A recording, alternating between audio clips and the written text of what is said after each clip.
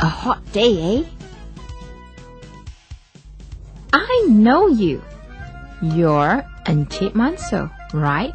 Don't be afraid. I'm a friend. A monkey friend told me about you and your fascination with science. You're perspiring, chipmunso. Feel thirsty? Well, I'm a water vending machine. Come over and get your cold drink. Come on, I don't bite.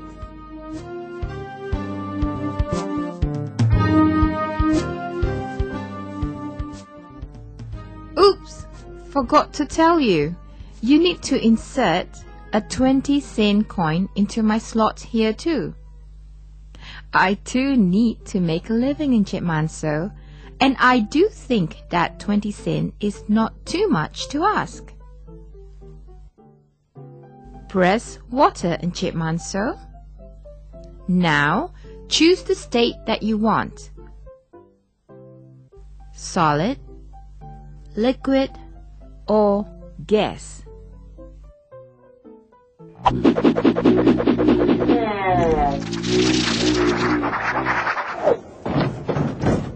Ooh, eyes.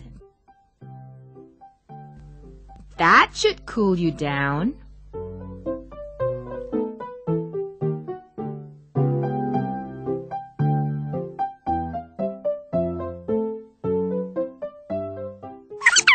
What's the problem in chipmunso?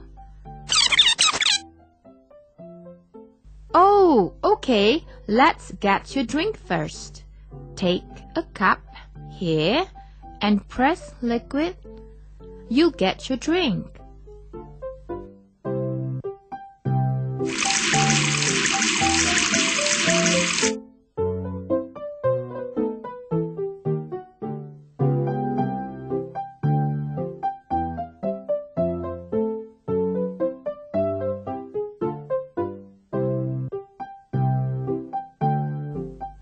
Come and sit over here. I shall explain. It's really simple.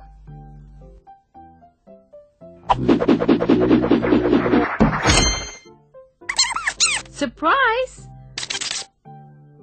Well, life is full of surprises in chipmunso. It's like this in chipmunso.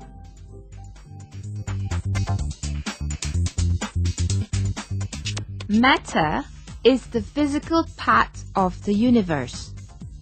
Matter is anything that has mass and occupies space. Everything around you is made up of matter. The 20-cent coin that you slot in, the water that you drank, and the air that you breathe are all examples of matter.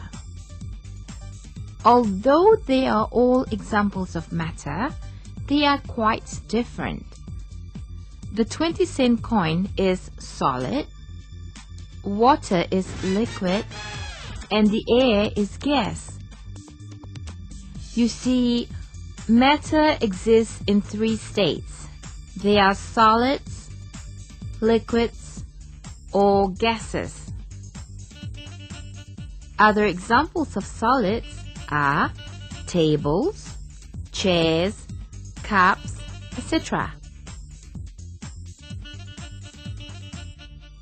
Examples of liquids are water and oil. And examples of gases are steam and the oxygen that we breathe. Most of the things that exist in the universe are matter. However, there are some which are not matter. For example, heat and sound are not matter. Heat and sound do not have mass. They do not occupy space. Hence, they are not matter. Matter is made up of tiny particles.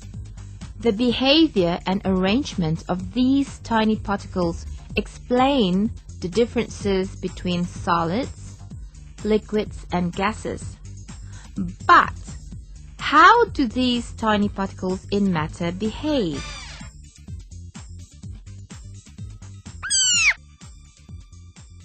Scientific experiments show that the particles in matter possess kinetic energy. They are constantly moving in a random manner. Scientists now explain that the three states of matter, solids, liquids and gases are different because of the differences in movement and arrangement of their particles. This theory is called the particulate theory of matter.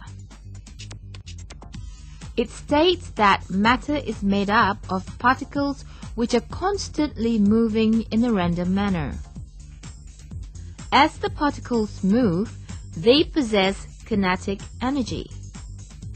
The particles in solids are arranged closely and packed in a fixed pattern.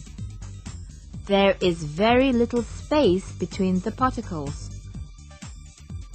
Solids have definite volume, definite shape, and are not compressible. Particles in liquids are arranged closely but not in a regular pattern. There is more space between the particles. Liquids have definite volume.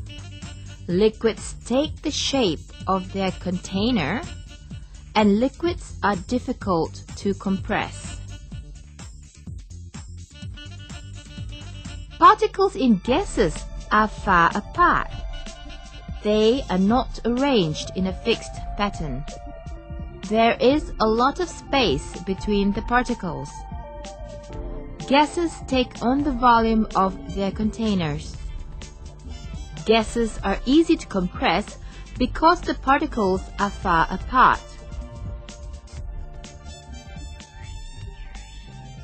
Want more water?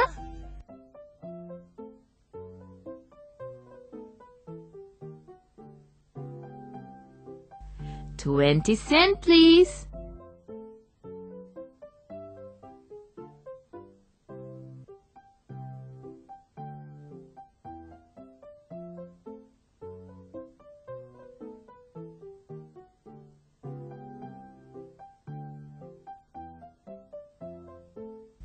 Thank you. While you enjoy your drink, let me explain about diffusion. Diffusion is the process by which particles of matter fill a space because of random movement. The movement of particles is always from a region of higher concentration to a region of lower concentration.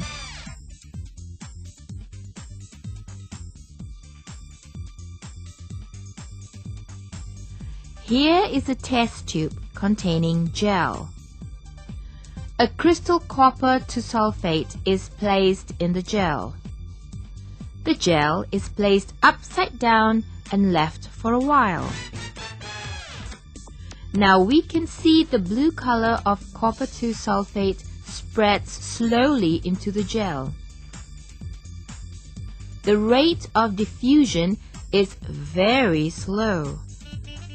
After a few days, the copper-2 sulfate crystal disappears and the whole gel turns blue.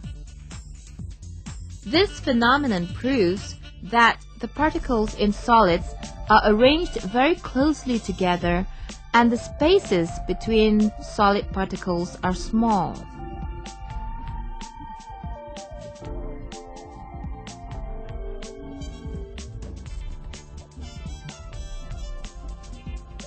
Next, we shall observe the space between the particles in liquids. Drop concentrated copper-2 sulfate solution into a test tube containing water using a thistle funnel. The blue color of copper-2 sulfate slowly spreads and turns the water blue.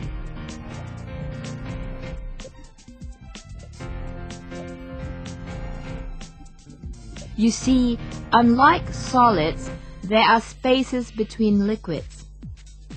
Since the spaces between the particles in liquids are larger, the diffusion of the copper-2 sulfate in water is faster.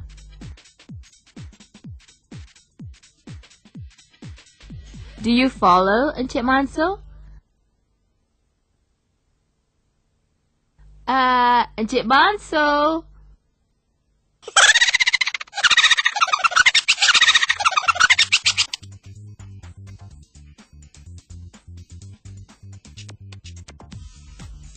Now, let's test on gas. In this gas jar, I have trapped bromine gas. I call this gas jar A. Notice that I have gas jar A covered. Be careful when you handle bromine gas.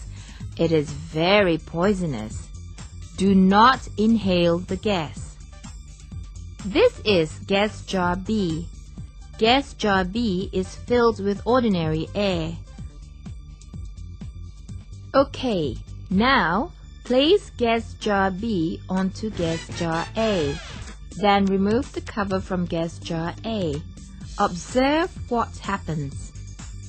Yes, the bromine gas spreads quickly into gas jar B. Now both the gas jars have turned reddish brown. The diffusion of bromine gas particles into ordinary air takes place very quickly.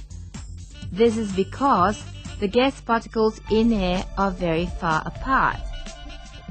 There are large spaces between the particles. Now let's look at the diffusion of the three states of matter again. In solids, the rate of diffusion is very slow. It took a few days for the copper-2 sulfate crystal to disappear and turns the whole gel blue. The spaces between particles in solids are small and closely packed together. In liquids, the rate of diffusion is faster.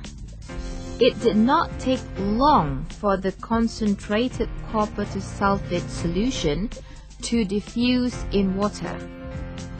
This is because the spaces between the particles in liquids are big.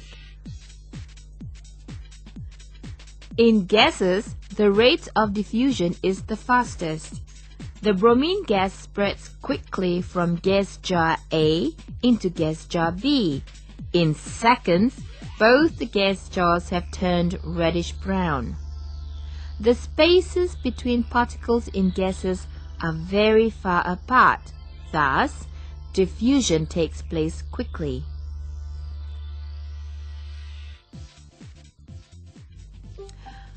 I feel that we have learned quite a lot today, Encik Mansur.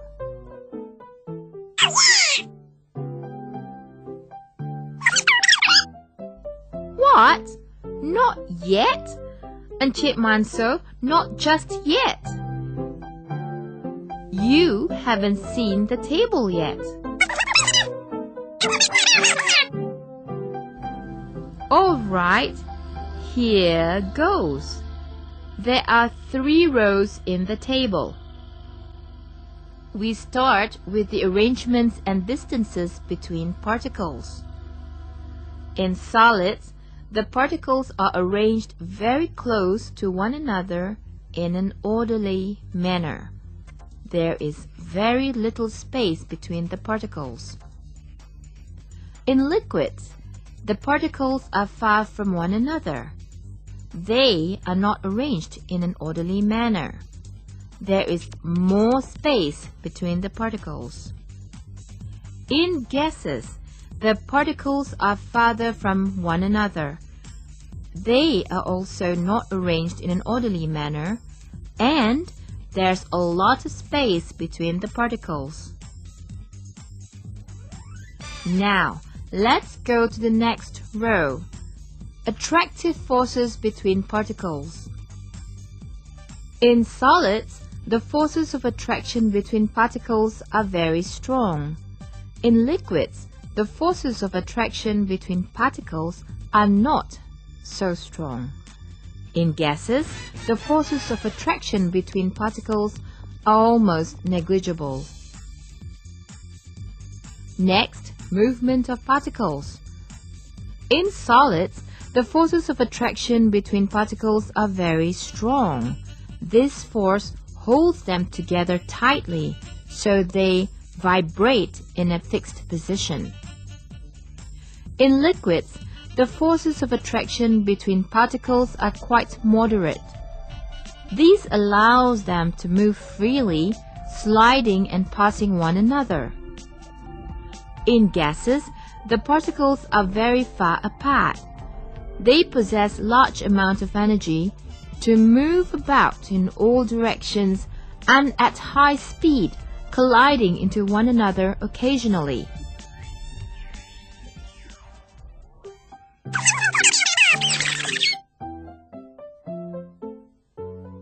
Yes, it's getting very warm. Come and get your drink, Chipmunso.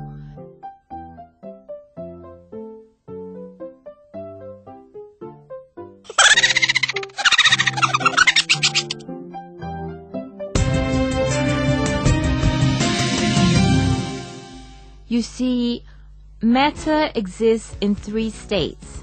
They are solids, liquids, or gases. Other examples of solids are tables, chairs, cups, etc. Examples of liquids are water and oil. And examples of gases are steam and the oxygen that we breathe.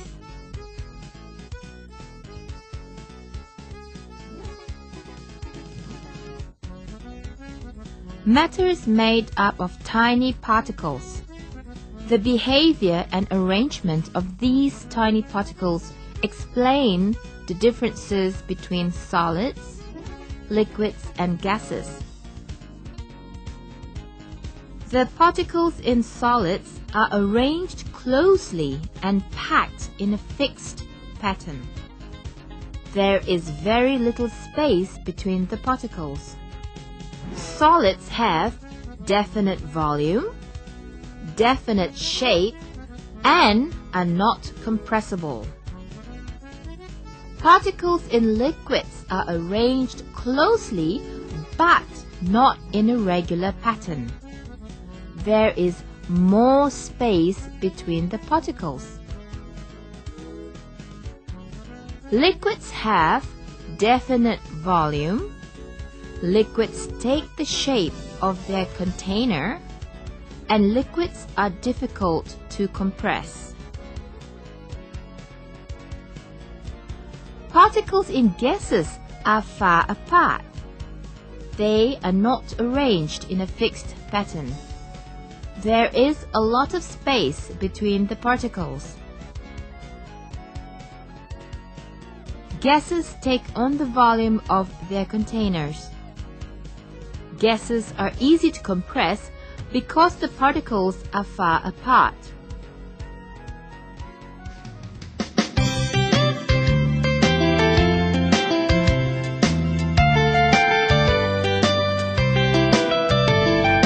Matter is a physical part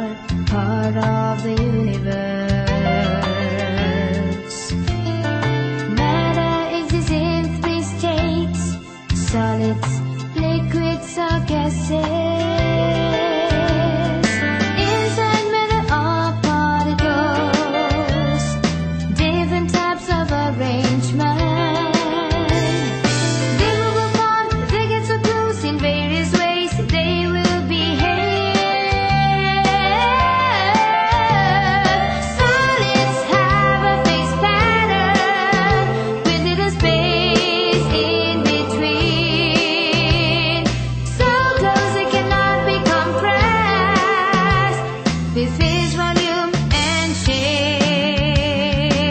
Liquids that are slightly loose without a regular pattern. Wide the space between the particles with definite volume but no shape.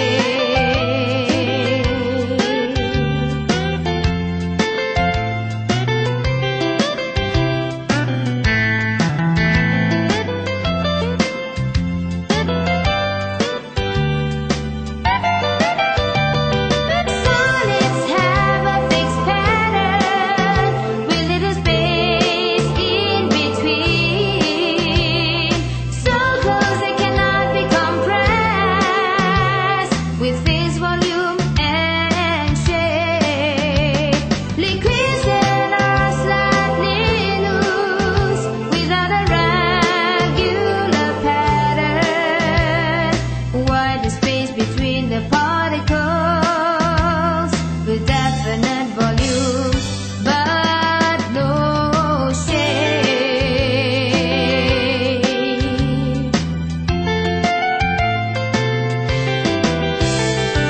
Gas particles are further apart with lots of space in between.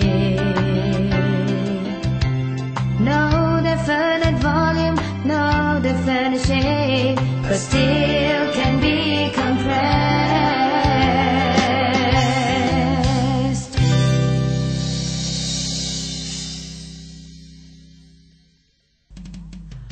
I'm glad you understand my explanation on the 3 states of matter.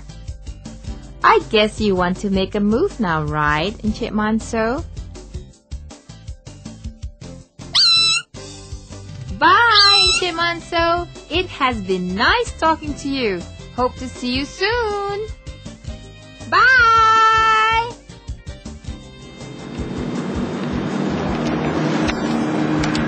Excuse me, sir. Yes? Did you see that vending machine? Yes? Did you hear that vending machine talking to me? No. I did not see the vending machine talking to you. But I see you talking to the vending machine.